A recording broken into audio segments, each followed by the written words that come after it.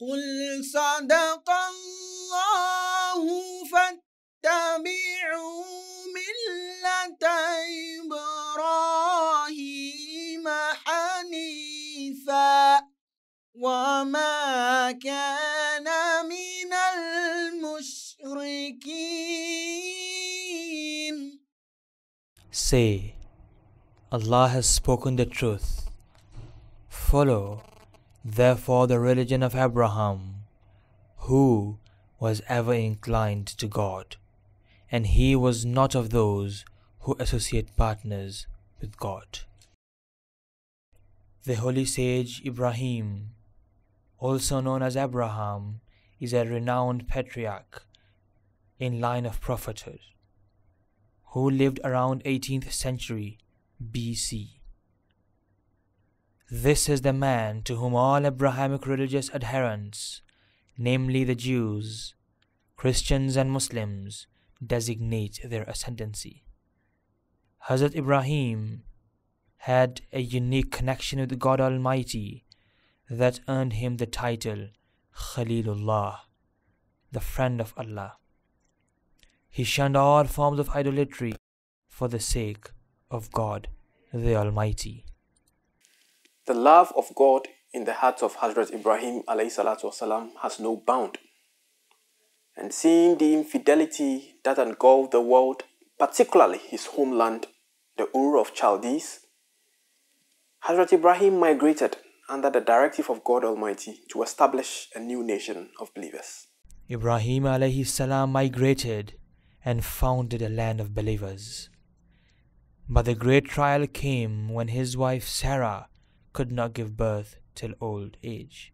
Hazrat Ibrahim alayhi salam thus married an Egyptian lady, Hazrat Hajra, and through her a first child named Ismail was bestowed to the family of Hazrat Ibrahim alayhi salam. A monumental trial came in the life of Hazrat Ibrahim, on whom be peace, when, in accordance with the directive of his beloved Allah, he had to leave his new wife, Hagar, and their only son, Ismail, in the desert of Arabia. ربنا إني أسكنت من ذريتي بواد غير ذي ذرع عند بيتك المحرم. O Lord, I have settled some of my children in an uncultivable valley near thy sacred house.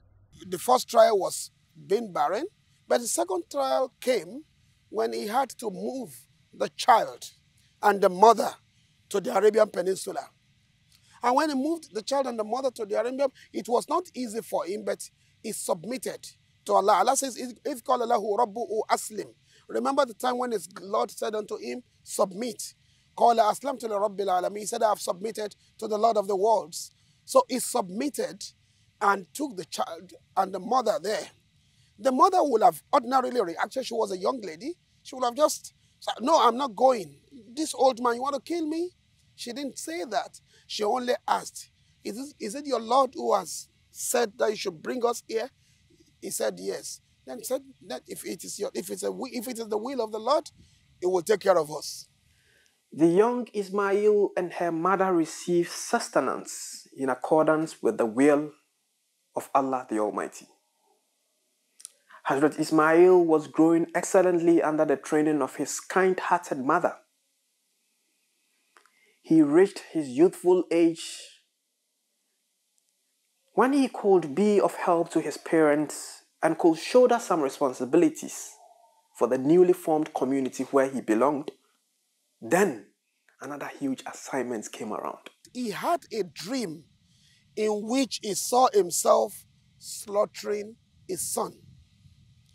It was not a direct revelation, "Oh, Ibrahim, go and slaughter your son." It was a dream he had. And despite the fact that dreams are susceptible to various interpretations, he understood the dream. He knew he was a prophet of God, and he would not just have a vain dream. So he understood it, and he called his son. Ya bunayya, oh my son, inni ara fil manami anni azbahuk. I saw myself in my dream slaughtering you. Fanzur mother tara. What do you see to eat? And the child responded, Ya abati fa'al ma tu'mar. Oh my father, do what you have been commanded to do. Satajiduni insha'Allahu min as-sabirin. By the grace of Allah, by Allah's will, you'll find me someone who is patient and submissive. فلما بلغ معه السعي قال يا بني إني أرى في المنام أني أذبحك فانظر ماذا ترى. And when he was old enough to work with him, he said, O my dear son, I have seen in a dream that I am slaughtering thee. So consider what thou thinkst of it. The sacrifice this time was not limited to the will of Ibrahim alone, not to his will and that of his wife Hajra, but also included the will of his son, who was now the object of sacrifice. Hazrat Ibrahim, on whom be peace, was wholly submitted to Allah's will and ever ready to sacrifice his life.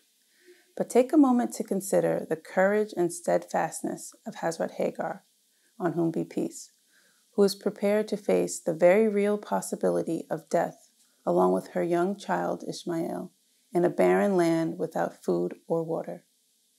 Ibrahim submitted, alayhi salatu wasalam, he submitted to Allah.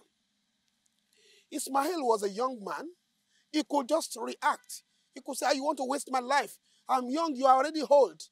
Why don't you want me to, you don't want me to be as old as you? But he submitted.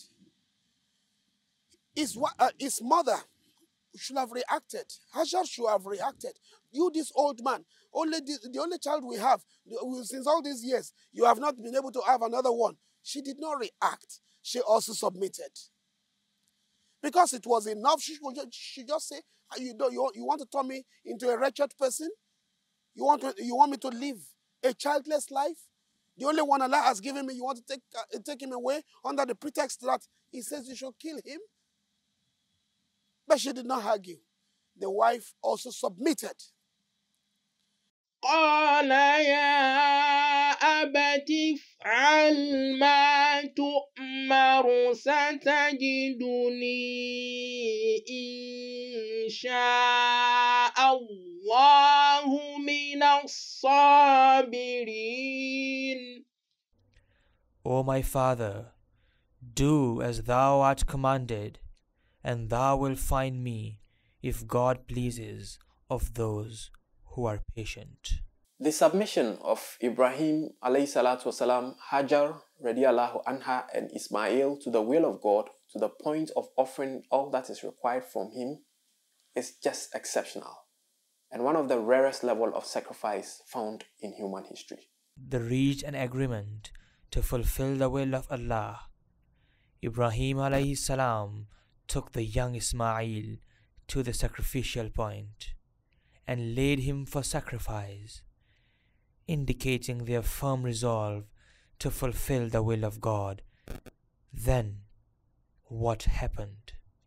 فلما أسلما وتله للجبين وناديناه أن يا إبراهيم قد صدقت الرؤيا إنا كذلك نجزي المحسنين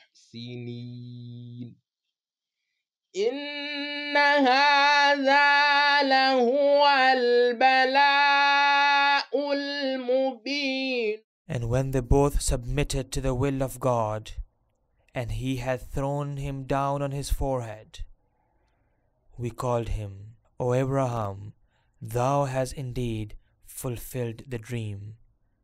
Thus indeed do we reward those who are good. That surely was a manifest trial. Indeed, it was a manifest trial.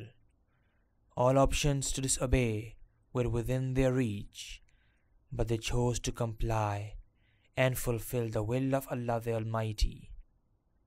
Thus, they earned the special reward from Allah, and what? وَفَدَيْنَاهُ بِذِبْحٍ عَظِيمٍ. And we ransomed him with a great sacrifice. Having made this enormous sacrifice, Hazrat Ibrahim and his family have earned a unique position of honor and reverence in human history.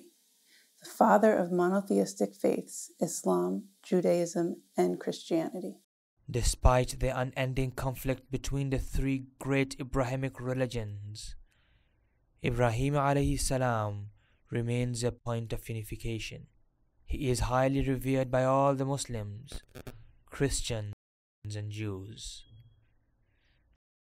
The sacrifice which he and the members of his household made 4 millennia ago remains the practice of the ardent followers of Ibrahim till date, and this is our joy on Eid Ul Adha.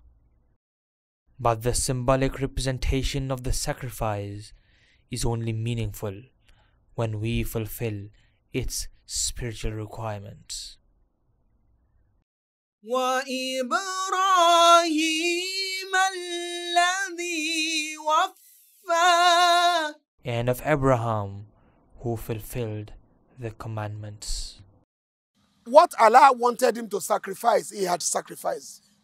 أن العابد في الحقيقة هو الذي ذبح نفسه وقواه وكل من أصباه لرضا رب الخليقة وذب الهوى حتى تهافت وانمحى وذاب وغاب واختفى وهبت عليه عواصف الفناء وسفت ذراته شدائد هذه الهوجاء.